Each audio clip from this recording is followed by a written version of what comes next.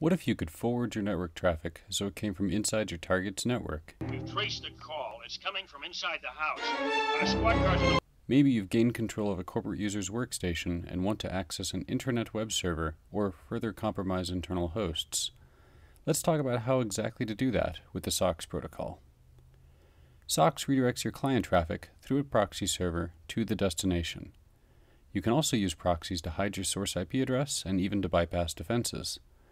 At the destination, the request looks to be coming from the SOCKS proxy, and you can bypass defenses by tricking them into thinking that the traffic is coming from your target.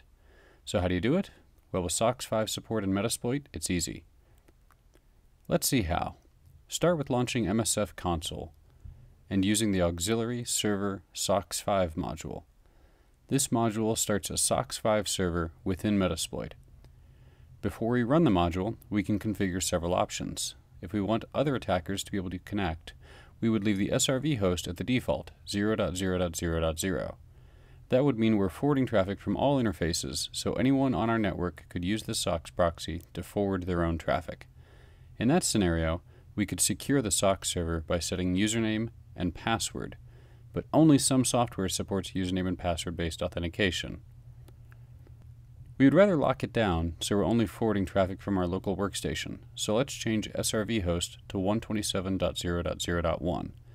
Since we're listening on localhost, we won't require authentication. So let's just run the module. Notice the server is listening in the background, but we can still interact with Metasploit to launch other modules. Since we're tricking the user into opening a malicious document, we'll set up our external attack server to catch the reverse HTTPS payload's callback on port 443. So now we've got the SOCKS 5 server running in the background, along with a listener that will catch the callback from our malicious document. Once the target calls back, we'll use Meterpreter to look around the Windows workstation. Let's see what the workstation is connected to. It looks like Internet Explorer is connected to this internal web server, 192.168.1.100, and we'd like to play around with it to see what they're looking at. We'll background the Meterpreter session, and we'll send traffic the SOCKS server receives, destined to the IP address starting with 192.168.1.anything, through the Meterpreter payload running on session 1, our Windows target from just a moment ago. Now let's configure Firefox to use Metasploit's SOCKS server. I recommend Firefox because it has self-contained proxy settings, whereas other browsers like Edge, Chrome, and Safari use the operating system's proxy settings. In the Firefox network settings, we'll add the IP address and port of our Metasploit SOCKS 5 server. You may also configure DNS requests to be forwarded and resolved on the target. And now we can visit that internal web server, and we see what the target was connecting to.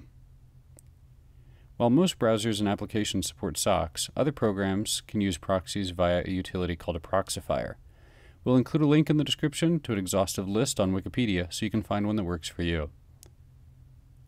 Hopefully that's enough to get you started. Head to Metasploit.com to download the Metasploit framework and check out our Community and Pro editions.